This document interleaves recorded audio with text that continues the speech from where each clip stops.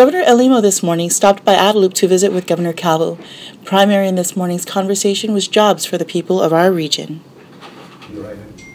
And I thought I should come and visit, pay courtesy visit to my friend, Governor Calvo. I really hope I can come back so we continue on. I'd like to work with you. We've got a good relationship. We're going to be having issues in Guam, even with lack of workers because of the H2 problem. Yeah. And what we're trying to do is set up a program that touches the other islands and connecting workers and jobs. And for those jobs that require certain types of education or training, tying that to the education and training too.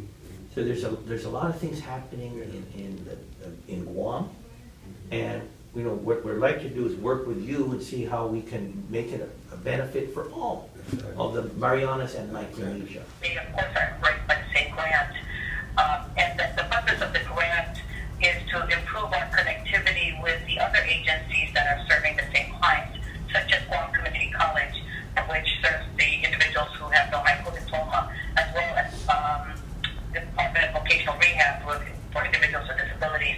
We are also connecting with the Department of Public Health for those clients who are also receiving their benefits and also require assistance in finding employment as well as necessary training.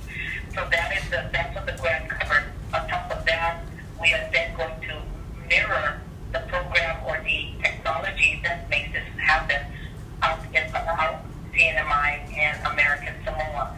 And we do have talks with some partners who are now in Pompeii, I believe, who are developing programs that mirror this because of a result from our Micronesian Chiefs and Executive Summit meeting last February 2016.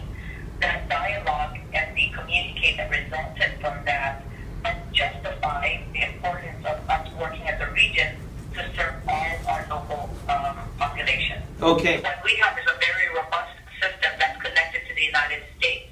So individuals who are looking for jobs in Guam can find it, and people from Guam can also look for jobs elsewhere.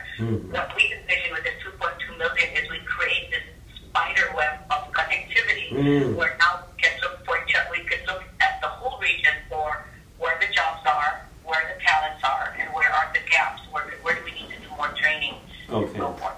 One thing is so important. I value our friendship with our people, our government, and of course our administration. I want to thank you for being a good friend, and I look forward to working with you and with the state of Chuuk and the people of the Federated States of Micronesia towards building a better Micronesian region in the 21st century. So Merry Christmas and Happy Holidays. Thank you very much.